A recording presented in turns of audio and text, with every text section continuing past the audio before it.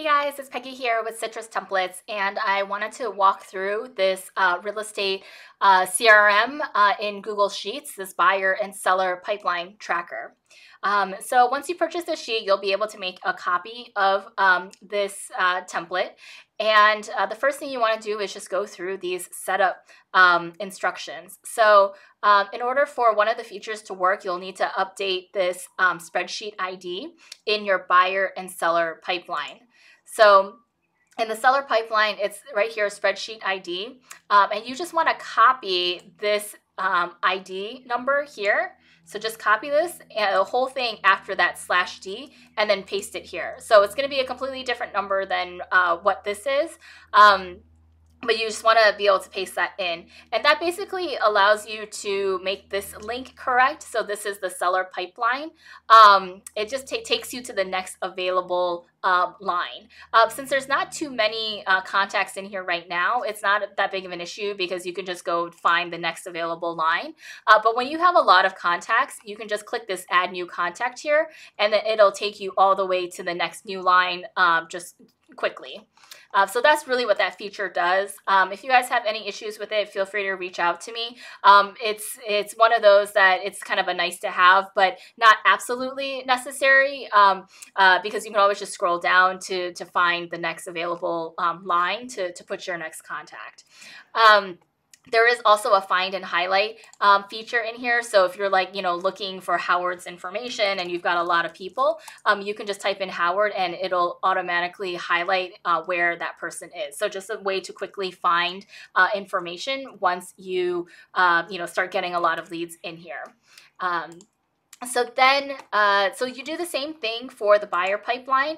Again, you just want to copy everything after the /D up at the top on that URL and then just paste it directly in here. And then that will make this new contact work right here. So that's how that part works. So that is these first two steps. And then you can start adding your contacts in, and also you can add, edit, and figure out the next contact date. So what you want to do here is, let's say you're adding a contact person. You can add their phone number and email in here, the lead source that they were coming from, and then the new lead date. So when was the first time you entered this information in? When was the first time you talked with them? And then when was the last time you contacted them? So let's say for this one, you met them, December 26th in 2022. Then you last contact them a couple of days, later on January 9, and you're going to follow up with them in 3 days. So this is the follow-up schedule. So you have a couple options just depending on what their situation is. Do you need to contact them the next day, or do you need to contact them 6 months out, or maybe it's somebody you didn't really connect with and you just never need to contact them. So this is the follow-up schedule, and then based upon that, then the next contact date gets automatically calculated and then color coded. So the purpose of this is to make sure that you only focus on the leads that you need to call immediately or within the next 7 days. Don't focus on stuff that you need to do 2 months down the line, right? When the time comes, the sheet will tell you when to contact them. So if it is 3 days away, or let's say if it's 1 day is if it's 1 day away, or if it's the day that you need to contact them, it'll turn yellow. If it's past the day that you need to contact them, then it'll turn red. So some of these people absolutely need to be contacted. You said you were going to contact them and you haven't. So red is it's already past the date. Yellow is that's the day you said you would contact them.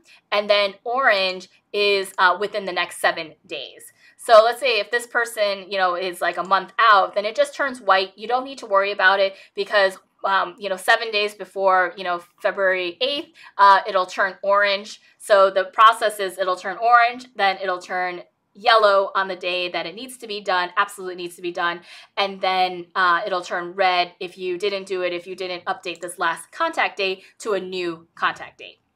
So that's how this next contact date and scheduling works here. And then in addition to that, for the buyer pipeline, you can also kind of go through this buyer journey with them. Like, are they pre-approved? You can check that off. Did they sign a buyer's agreement with you? Are they under contract, or are they closed? So you can kind of follow that process and kind of see where all of your clients are. In addition to any notes about the neighborhood they're looking for, property type, and things like that.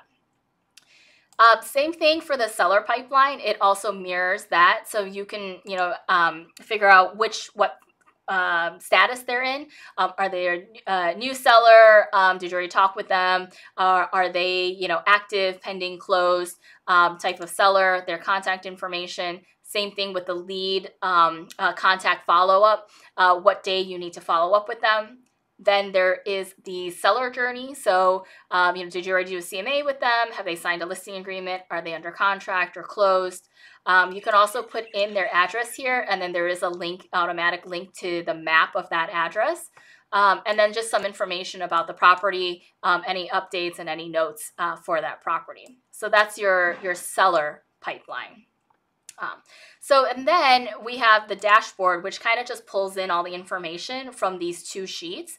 And so the pipeline basically gives you an overview of like what's coming down the line, right? Do you have a lot of new leads, or do you have a lot of active leads? Like, what's going on in your pipeline? So that just gives you a visual of what's in your pipeline, what the categories are for each of the buyer statuses, and then where the lead sources are for your buyers and your sellers. So like, this agent maybe is getting a lot of open house buyers, that kind of thing. And then under here is basically a dashboard of of all the people that are coming up in the next 7 days. So if they're if they're more than 7 days away, it's not going to show up here. But this is basically pulling from these two sheets that, these are the people that you really need to contact in the next 7 days. So you can kind of just keep top of mind of when their next contact date is, within the upcoming week. You can also update these lists. So the seller status and the buyer status. I have another video that shows you how you can add or change these statuses. The only thing I wouldn't change is this follow-up schedule, because that is pretty much set in terms of the formulas for the next contact date. So I wouldn't change this, but you can change also up to 10 lead sources. So you can add in up to 10 lead sources here and change that, and that will move over to these buyer and seller pipelines.